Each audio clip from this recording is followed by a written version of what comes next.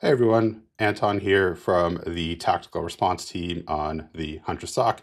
And today I am super excited to give you a live walkthrough of one of the incidents that our SOC investigated a few months ago. So the first thing that we're going to cover here is kind of what the analyst sees when they get an incident like this. In a lot of cases, the kill chain for the threat actor isn't presented to you live as a SOC analyst. You're kind of coming into things when the threat actor is maybe in the start of their kill chain, potentially they're in the middle of it. In this case, the two signals that our SOC analyst received are for lateral movement. We could surmise that the threat actor already has a foothold into the environment. They got in somehow, and their next move is to try to get a better foothold into the environment. We see two signals, both are for lateral movement.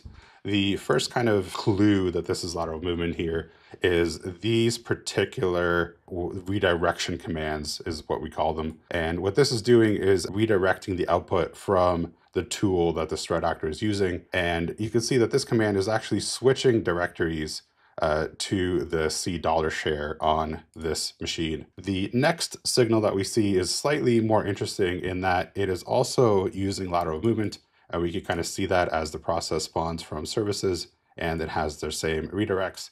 But this one is actually editing the local firewall on the host. And they're editing this firewall on the host in order to facilitate further lateral movement. So in this case, they might have lateral movement ability, but they want access to a different method of lateral movement. So when the threat actor kind of lands on your network, they're looking for credentials and they're looking for lateral movement paths in order to get to the dominant heights of your network, if you will. So if we take these two signals and we start extrapolating a little bit and looking a little bit deeper, this is what the process tree looks like. So in this case, both of these commands came from the CMD process.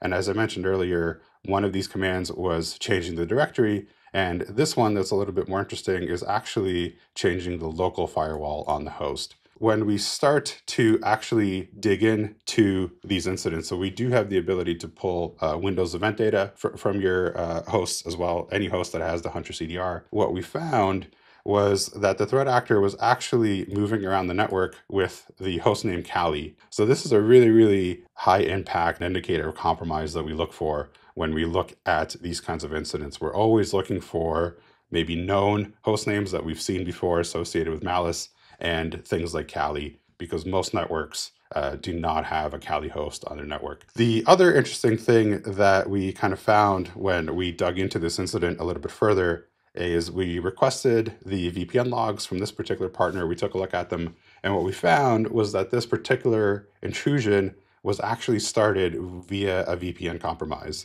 So we don't know exactly how the credentials were stolen for the user that was the victim of the VPN compromise.